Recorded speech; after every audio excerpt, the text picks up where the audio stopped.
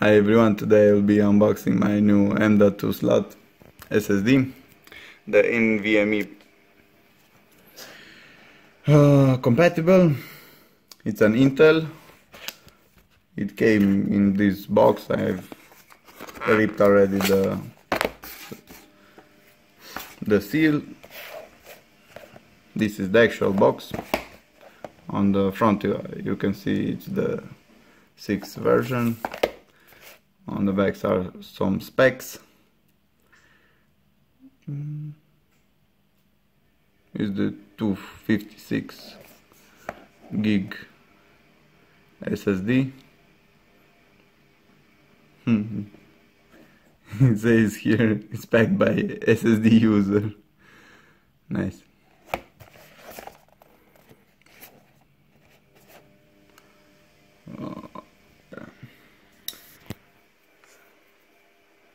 So I've grabbed my cutting thingy.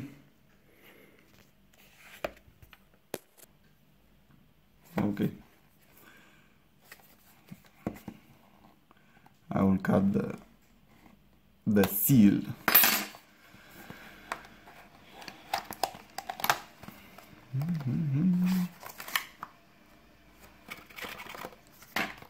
So here is some documentation.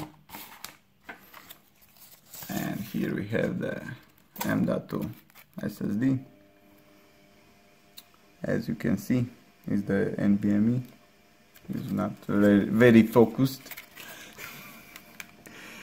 because I'm using an Galaxy S8. So this is the thingy. Nothing special. I will mount it in a Lenovo Y720 and we'll see how it performs on a netbook or laptop.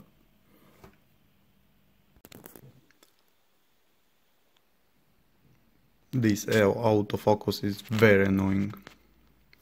So on the top we have two long ones which are placed here and here, and the rest are short ones. Nothing special.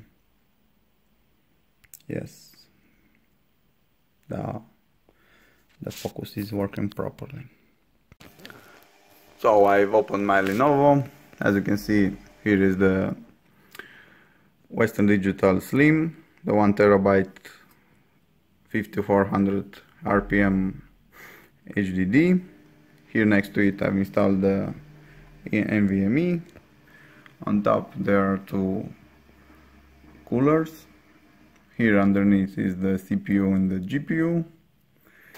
Here is shielded the RAM slot. There are two up to 32 gigs. Here is the Intel chipset, and here is the mighty subwoofer from the laptop. Okay, so I'll resume the review when I will boot up with the Windows.